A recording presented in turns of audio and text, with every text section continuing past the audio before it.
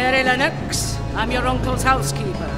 I suppose you'd like to know somewhat about where you're going. It's the story of a young girl who loses her parents. They live in India. And she's sent to Yorkshire to live with her haunted, to say the least, uncle who's her guardian.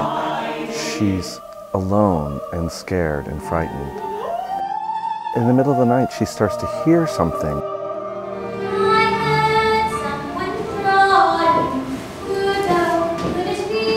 Mary arrives at her uncle's house and realizes she's not the only one that's troubled.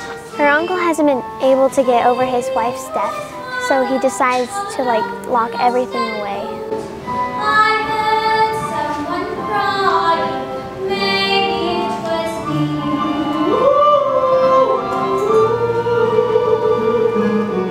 But Lily's Eyes is a moment when my character, Archibald Craven, make the connection that Mary Lennox has the same hazel eyes. She has her eyes, bigger as Lily's these eyes, those eyes that closed and left me all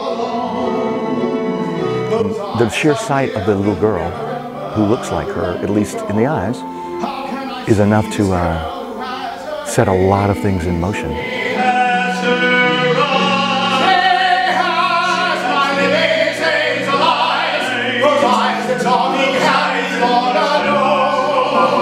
When a thing is weak, it has a life about it. Now maybe not to life like you and me. The idea of taking what's been neglected and making it fresh and new, bringing it back to life, is, in terms of the garden, literally, but in terms of figuratively, it's the redemption that we all see. The garden is kind of like Mary, how she feels inside, like she's about to give up.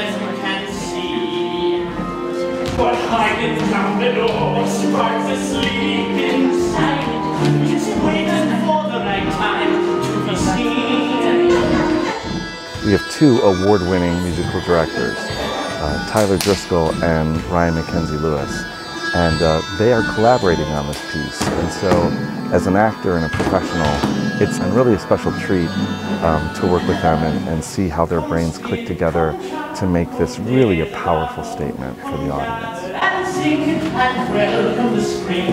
Come spirit, come child, come live in our town. Come gather and sing and welcome the spring. The story is told with such sort of clarity and sensibility. It's just so smart and on point. We get to see how possibly people from our past come in and help us to look at things that we're not seeing, help us to find answers and hidden doors and pathways that we might not choose without a small nudge in that direction.